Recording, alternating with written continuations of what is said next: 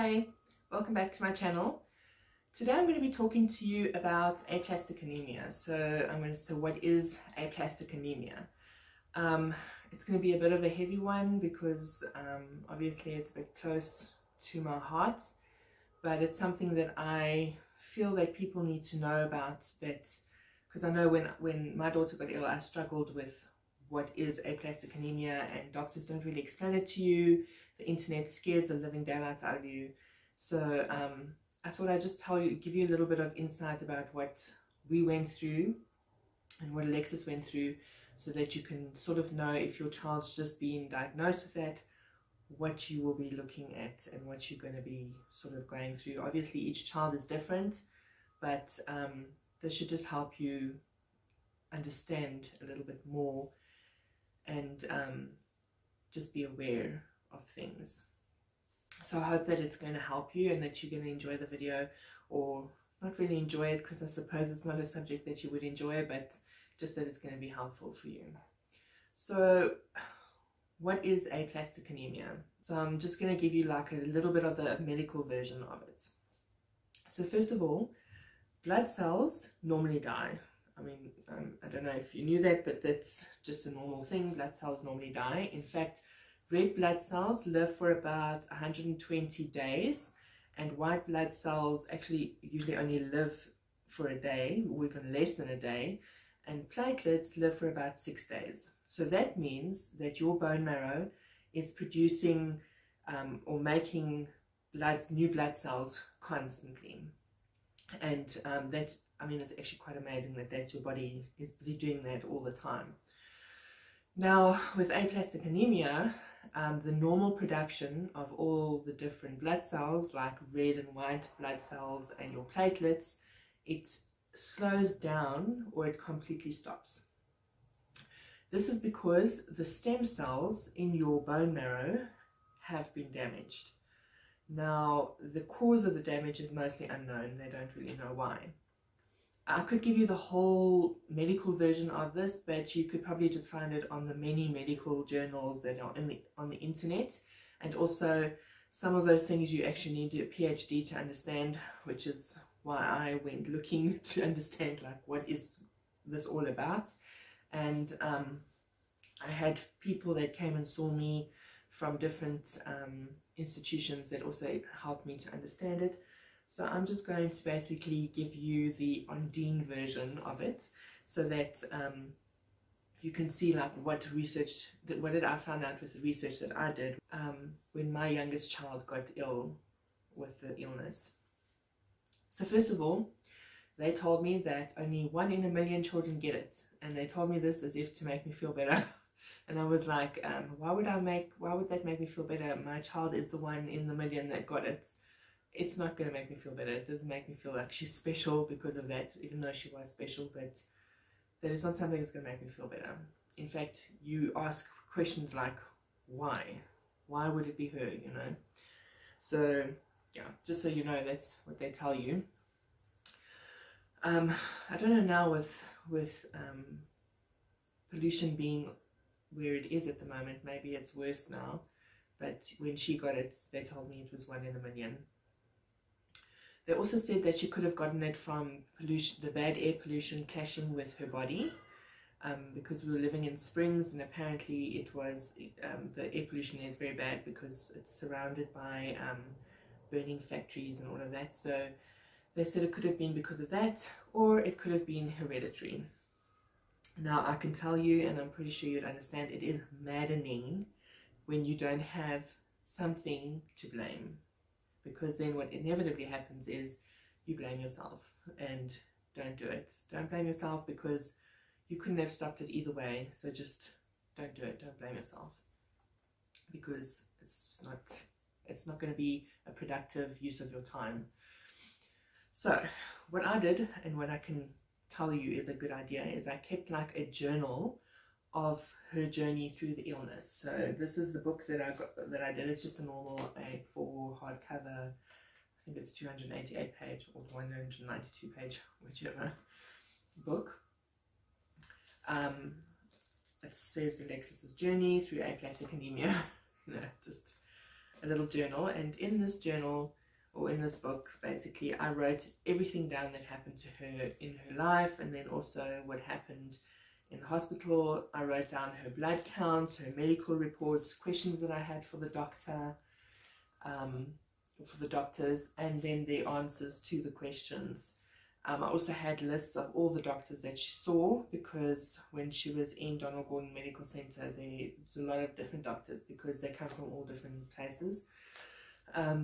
So sometimes she would see a different doctor each time, and then also what was done on each visit that she went to the hospital. So whether it was platelets or if it's blood and platelets, or whichever.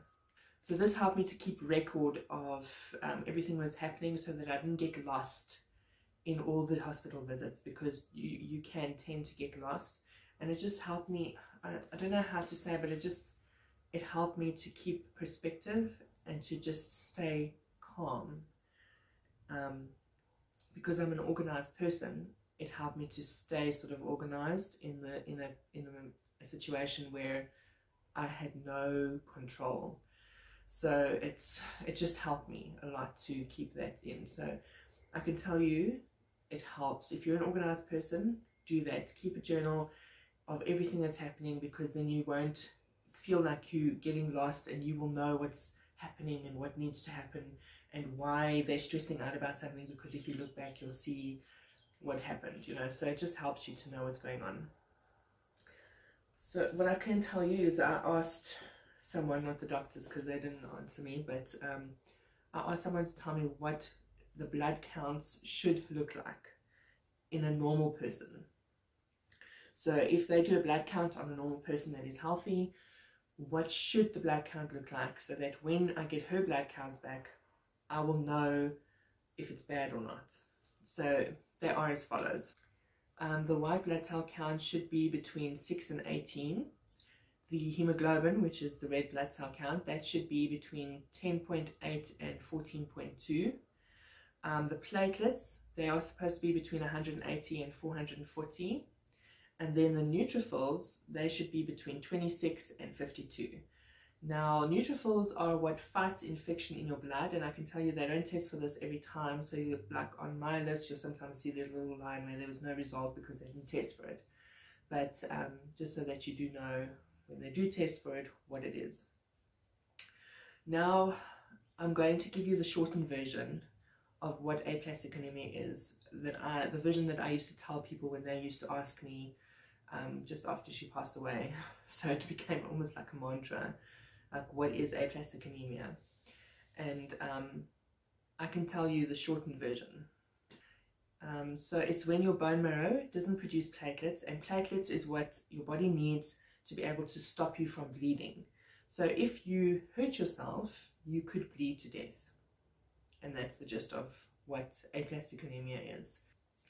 So when you get a bruise, or when you get a scab, that is your platelets that's busy working to get you to stop bleeding. Now with aplastic anemia, they don't have that. In fact, it almost never scabs over. It just basically eventually stops bleeding.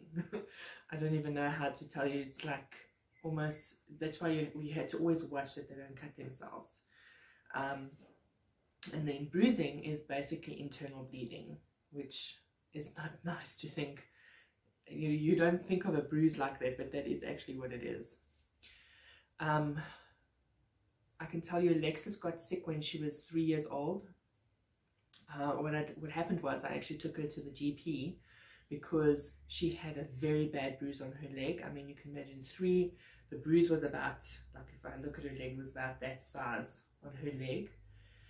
And she also had a cold, and then she had these funny dots on her leg, which I thought was weird. So I took her to the doctor. He took one look at her legs, and he sent her for blood tests immediately. He's just said, he didn't even look any further. He didn't even look at the cold. He just said blood tests. So because of all those, apparently what was upsetting him was all the little blood spots that were all over her legs. It looked like little pinpricks that were creating blood all over her, everywhere, not just her legs. She was covered in them. So when I went for the blood test, when we went there, they did a bleeding time test. So you'll see it's like a little blade in a little thing that comes out and like pricks her almost, but it's like a cutting thing. They said to me that usually you should stop bleeding after a maximum of 9 minutes. You shouldn't bleed more than 9 minutes. They cut her time off at like 15.54 minutes, and I noticed that she still bled for 2 hours after that. So that meant her platelets were not working. Now, I can tell you this is something like a parent tip for you, or a pro tip, not pro tip, but like a experience tip, is that if you are, as a parent, this is something you're going to need to prepare yourself for when they just start out on this journey, because your child will be pleading with you to not let them use them as a pincushion. Basically, they're going to be pleading with you, and this will hurt your soul. So you need to try and prepare for this, because it's not a nice experience to go through where they are begging you to not let the doctors hurt them. So prepare yourself for that. It is also important that you have a good support system to hold you up under the pressure. Your parents, your family, sisters, brothers, cousins, whoever is your support system, it's important that you have people. And if you're a single parent, your family, you need your family. And if you don't have, then you need to find people that can help you. People that can, friends, you know, friends are also our chosen family. So you just need people. You cannot do it alone. Do not do it alone. You will not make it as a parent. It's just too much for you to handle. So you need people, church people, whoever, you need people around you to help you. So, okay, the main medication that Alexis was put on was called cyclosporin, which I had to give to her in a syringe. It wasn't much, it was like a little bit every day. I think twice a day actually, if I can remember correctly, but that is the medicine's name that she was on. And then she would need to stay in hospital, especially in the beginning, sometimes a month at a time. And then I would stay with her. And one of the nice things about Donald Gordon Medical Center is that you can actually, and also the medical aid that we're on, she had her own room, and it was her bed and then my bed next to hers. And then the hospital said that we should bring our own stuff with so that we can make it feel more homey. They did have bedding and stuff, but they just said for the children's own benefit, we should bring their bedding with so that they can just feel like they are more at home and more relaxed. And then also lots of stuff to keep them busy, because being in the situation that they can't hurt themselves and they can't run around and be all excited. So she was in the oncology, so it's cancer and blood disease section, so you see a lot of children there as well that have got cancer. Another thing you're going to prepare yourself for. So yeah, my husband at the time, he used to have to come, like it was Alexis' dad, he used to have to come and take over from me on weekends so that I could go home and just see Storm at least, because otherwise she never saw me. Sometimes he would bring her with to take over from me just so that she could see her sister as well. And it was not, obviously it's not the perfect thing to have to go through, but you know, I think it's actually made Storm quite independent as well. And she's a very strong child. So I think that, yes, it's going to affect the other sibling, and it's not going to be pleasant that they don't have their one parent around a lot, but it does help them to become more of like children that would understand when life gets tough. You know, I can just see with Alexis, with Storm, she understands when life is not going your way. You know, she doesn't expect it to be all rainbows and unicorns and roses and stuff. Within Alexis, in the beginning of her treatment, she used to have to get platelets on a daily basis. I mean, like daily. She also got blood sort of every week, sometimes every second week, depending on her blood count. And then due to this, they decided they needed to put a Hickman line in quite quickly. Now, a Hickman line, let me show you her Hickman line. It looks like this. It's just like rubber, and then it's got a little thing over there to stop it from, you know, to stop the bleeding, and then it's got a little lid at the top, I don't know if you can see that, to close the hole. Now what they do with the Hickman line is they cut her open here, and then they put it in, and they put it through, and then it comes out over here, and then they close it with a plaster. So every time they need to get it, they just open the plaster, you know.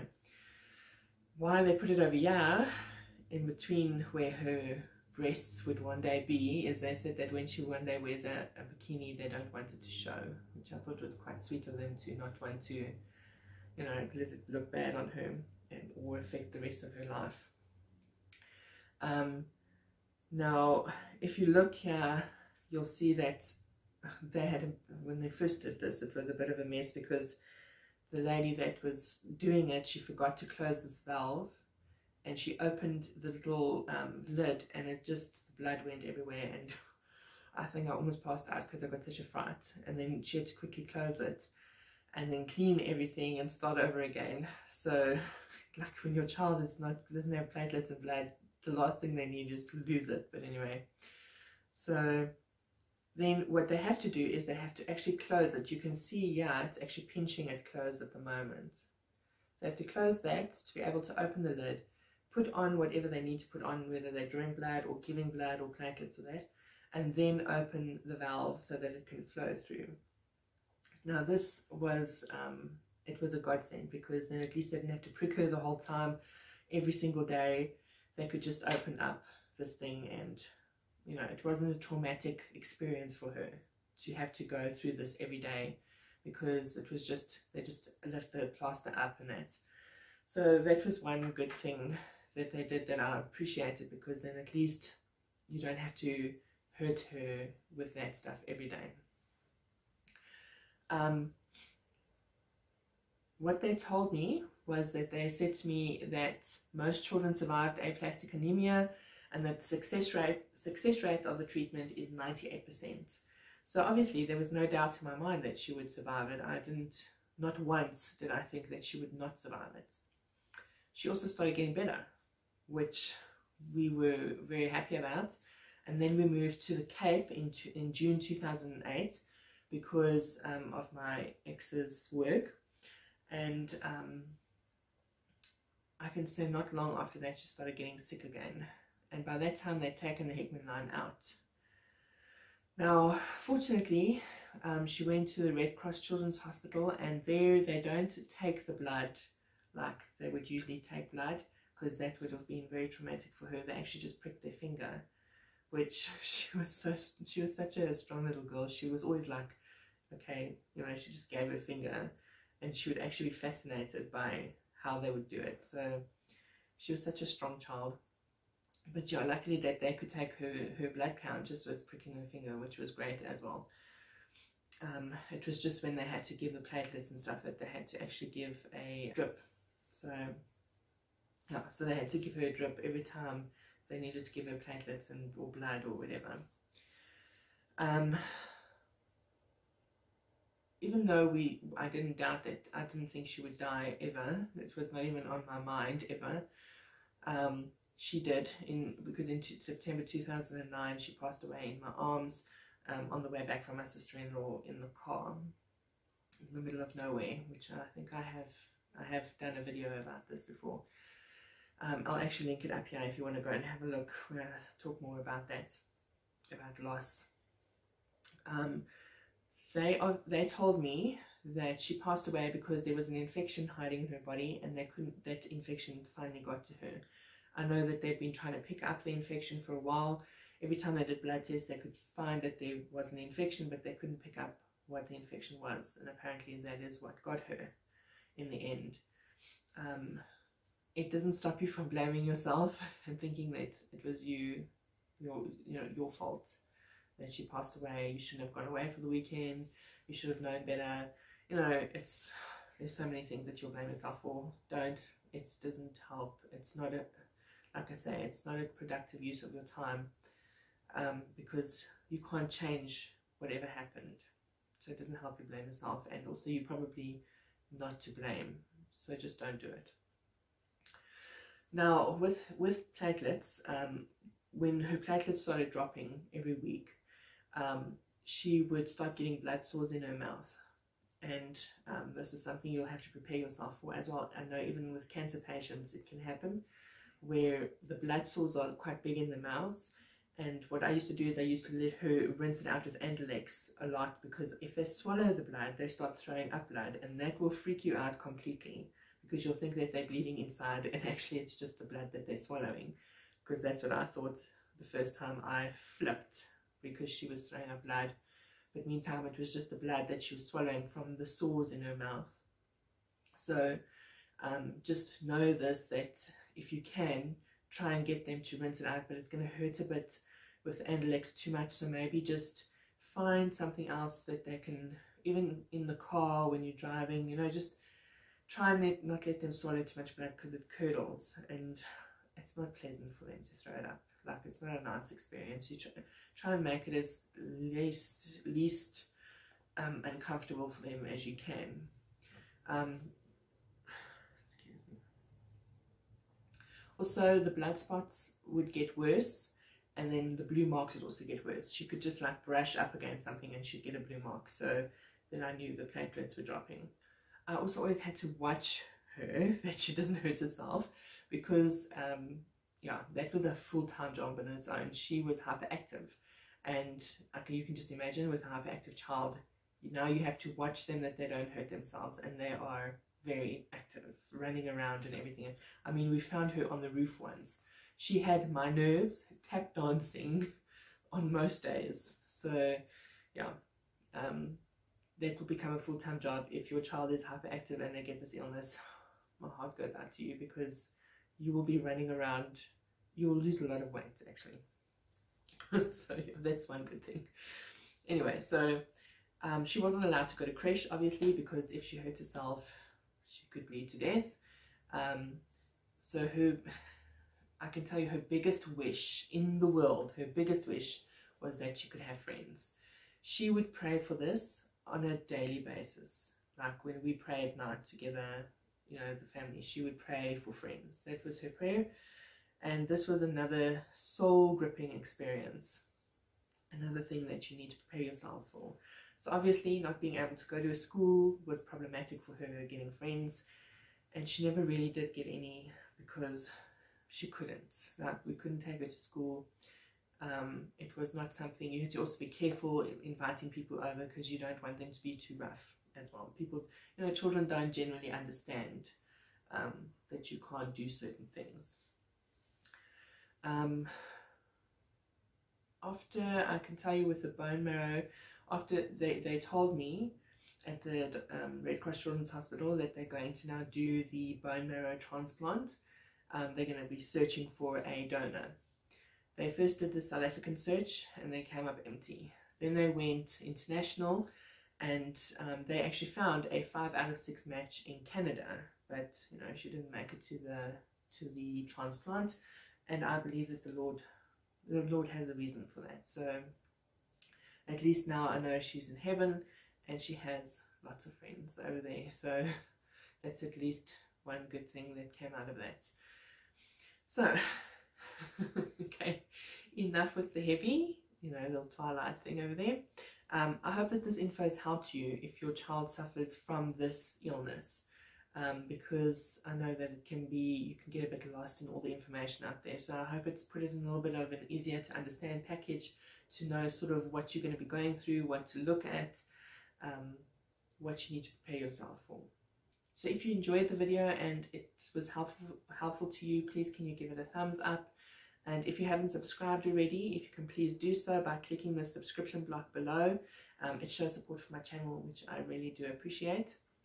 Also, all of my social media links is in the description block below, including my blog, which is where you will find more content from me. And if you go to my Patreon account at www.patreon.com/Ondeane Lourens, you will also find extra content from me, and it's also the best place for you to support what I do on this channel, and then also what I do on my blog.